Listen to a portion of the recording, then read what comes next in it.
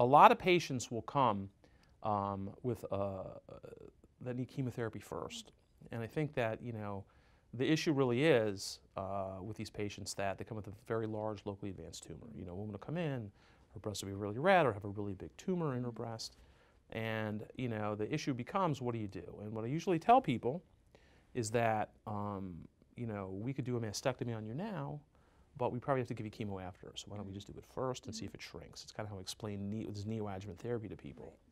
And so oftentimes, you know, people will come, and I'm curious to hear your opinion about this, you know, what they think about that. Because a lot of people will go, I don't want to leave my cancer in my breast. You know, my God, it's going to spread all over my body.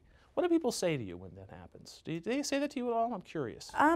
Well, often the surgeon is involved from the very beginning. Correct. So they're not only hearing that from our standpoint, that I have not really had many patients express that concern.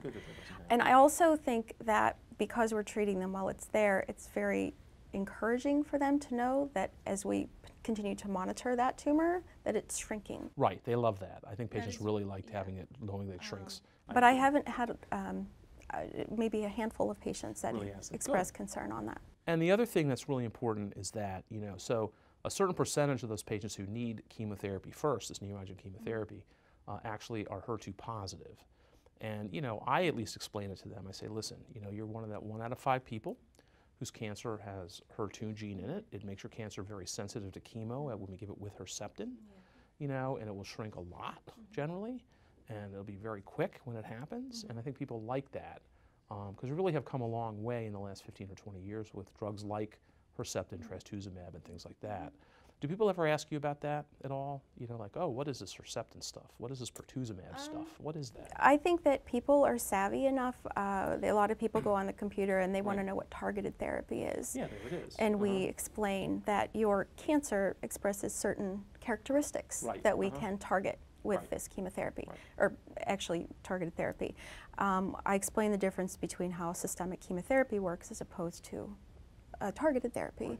That the traditional systemic chemotherapy doesn't know the difference between a healthy cell or a abnormal cell. Really but with the targeted therapy, it goes right to that tumor. So using a regimen such as TCHP, we're getting it from all angles. And I like that. even though that it is a pretty heavy-duty regimen, it gives great results. It does, as you know. I mean, people do really well with it. A lot of people have what's called a complete pathologic response, which means that there's no cancer left. And in fact, if you come in and your cancer is negative for the receptor for estrogen, positive for HER2, and we give you neoadjuvant TCHP, the complete response rate, that is, there's no cancer left when we do surgery, is about 70%, 75%. It's really cool when it happens. But it is a pretty heavy-duty regimen, I agree. And that's part of the nursing, our side again, is the side effects that patients do experience with TCHP. We try to help patients through that. There's a lot of, we have a lot of GI issues. Yeah. What kind of GI? Many of our patients develop diarrhea. And we try to manage that with over-the-counter Imodium and have them follow that directions pretty faithfully to help keep that diarrhea as best controlled as we can. Encourage fluids to make sure they let us know if they feel like they're getting behind and they're dehydrated. Then we'll have them come in for fluids. Right, we do that. In fact, it's more than I thought. I mean, I think the big thing, it's really surprising. You know, I think that we expect diarrhea from certain drugs. And I think that, you know, Herceptin, trastuzumab, you know, it had a little bit of diarrhea. But I think adding the pertuzumab to it, I think, and you know this, you see this as much as I do, you know, I think we're really getting more diarrhea. I think there are people who we've had to stop the pertuzumab in, especially some a little bit older, you know, or patients who are like in their late 60s, early 70s that we do this to.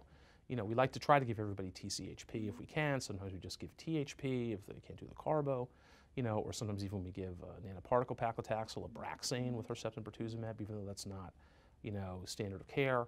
We try to do that to save them the steroids.